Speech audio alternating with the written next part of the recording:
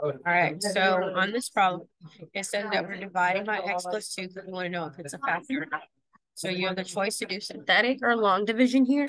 So if you chose synthetic, then you would set this equal to 0. So you know that x would equal -2. And if you chose, so you have your -2, and you can set up your synthetic. So you have 2, 3, -8, -12. We're going to break down 2. We're going to multiply, -4. We're going to add, multiply, -6, multiply. We get +12, which is 0. So that tells us that x plus 2 is a factor. Okay, so then my quotient that I'm left with after synthetic division is 2x squared minus x minus 6. That's because I divided out an x, so I have to be left with one less than again. So instead of a third degree, I'm now down to a second degree. Okay, this is not fully factored, so even though it's my quotient, it's not in a fully factored form. So to find it, I'm going to use the x box method, or you can do grouping. So we have 2 times -6, which is -12. We have -1. So when it multiplies to give me -12, but adds to give me -1, that would be -4 and +3. So inside of my box, and again, you can do grouping and not the box method.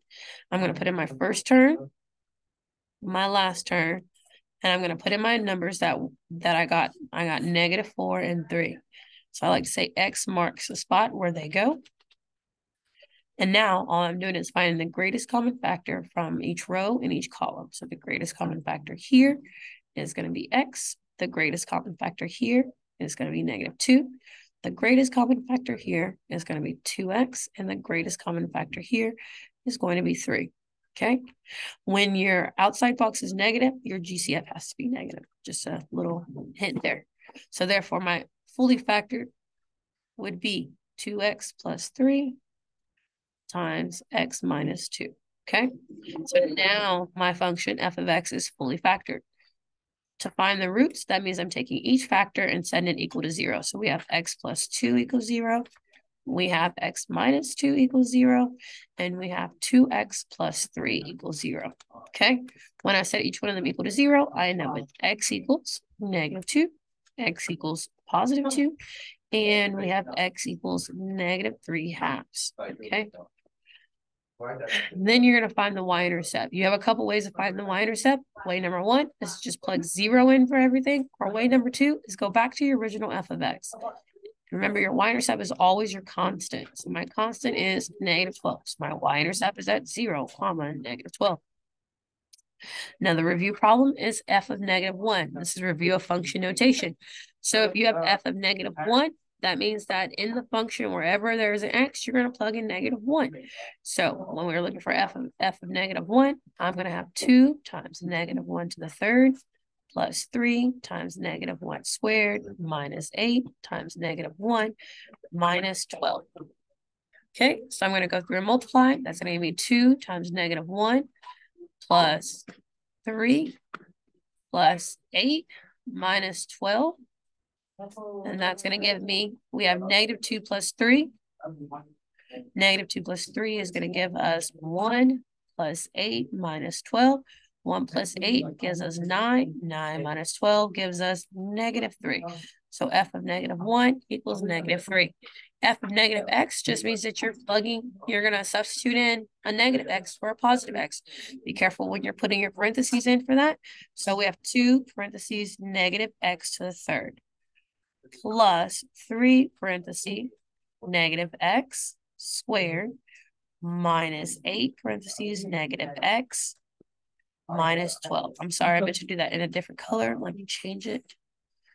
I didn't want them to overlap. All right.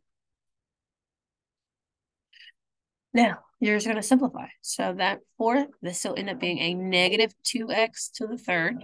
It's going to end up being a -x times a +2, which is going to be negative. This is going to stay up. A negative times a negative is going to make a positive x. So it's going to be plus 3x squared. A negative times a negative is going to make a plus 8x. And then -12 is not affected. So then this would be my f of x. So using this knowledge and review moving forward, please continue to do the remaining sets of problems, thinking about things we've learned in the past. Here, says where your f of x equals 0. So you're setting your factored forms equal to 0. Once you have factored it, it makes it so much easier to go ahead and set it equal to 0. So you're taking this and setting it equal to 0 and then tell me what x is, okay? Your domain, think about it being a cubic function. Keep that in mind. It being a cubic, what's the domain? What is f of 0? Again, you're substituting it for 0, okay? This is saying where is f of x greater than or equal to 0? I'm going to suggest make a little sketch. You know, create a sketch and put your roots and see when is it greater than or equal to 0, meaning when is this above the x-axis. Okay. Next, finding the intercept, same thing. Finding intercepts is another saying, what are your zeros? What are your roots?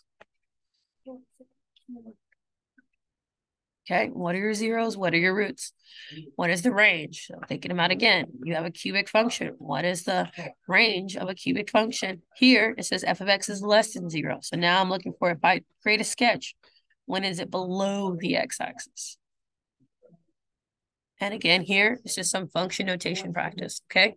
This assignment is deliberately combining a lot of things that we've talked about and learned over the course of this class. And so just continue to practice them. The final two are you just practicing dividing and writing in fully factored form, okay? Your hit for these, make sure that when it gets down to it, that you're going to do grouping. So remember, you're going to need to just apply grouping once you get there. And grouping is based off of GCF of 2 terms at a time, okay? Wish you luck. Talk to each other, help each other, and that's it.